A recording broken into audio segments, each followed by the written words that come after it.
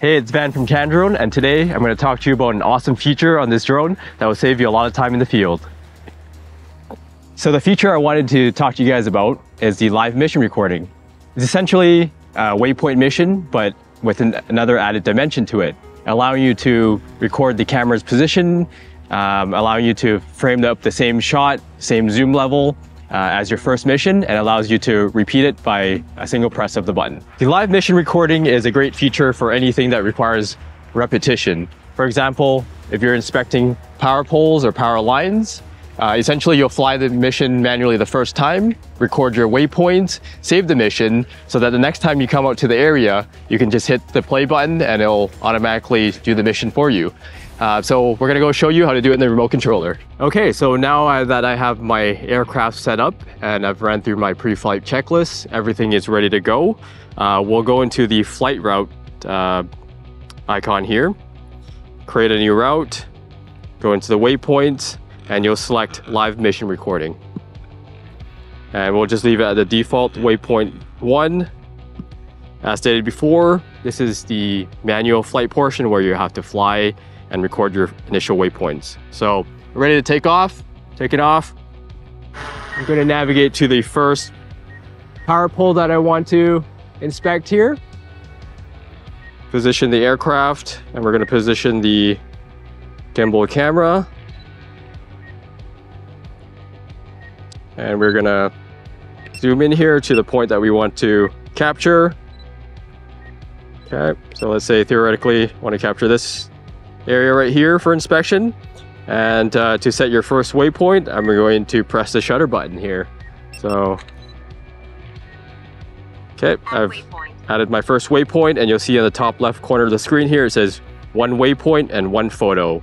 All right, so let's say we theoretically have the shot we want, and let's say we need another angle of it. So, fly the aircraft, maneuver into the position I want it to be, and zoom in.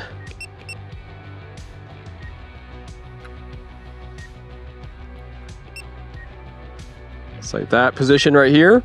And I'll set my second waypoint by pressing the shutter button. Okay.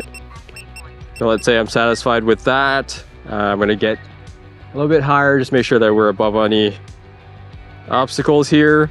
And we'll set a third waypoint at the top here. So we wanted a shot of this. I'm going to set my third waypoint here. Now keep in mind, this is a very simplified version of a tutorial. You can record up to, I think it was 60,000 waypoints. So you can imagine you can get a lot of data in this. So let's say theoretically this is the second pole right here. I'm going to zoom in. Okay, let's say I wanted to capture this area.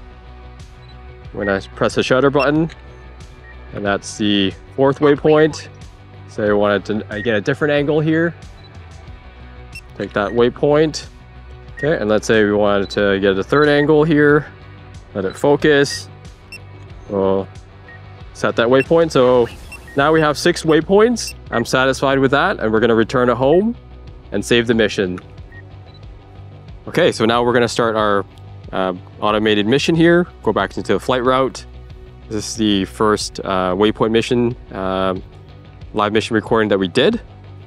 And I don't have Wi-Fi out here right now, so the screen is blank right now, but essentially you can see all of our waypoints and all the camera positionings that we have here. Okay, we're ready to fly here. So I'm going to hit the start button here, and we're going to monitor the aircraft.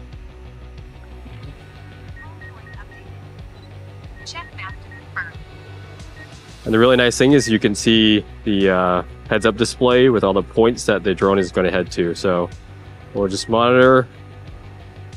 See, it's aircraft's positioning to where I had to set the first waypoint. And now it's taking pretty much the exact same photos that I took last time. And it's really quick.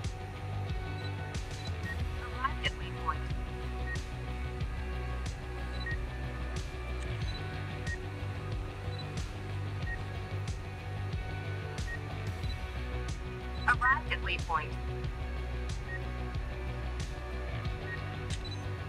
And this is all automated. Arrived at waypoint.